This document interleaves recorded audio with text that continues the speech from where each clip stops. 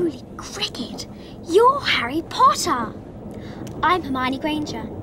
And you are? You're a wizard, Harry! The first Harry Potter movie, Harry Potter and the Sorcerer's Stone, hit theaters on this day 20 years ago. While the books were already hugely popular, the film series introduced a generation of moviegoers to the wizarding world and its much-loved inhabitants. Since it's officially been 2 decades, who thinks it's time for a reboot? We built this city on rock and roll, built this city. It's trivia time! America's oldest continuously published daily newspaper was first published on this day in 1801. What is it? For the answer, check tomorrow's video. Yesterday's answer, Michael Ondaatje.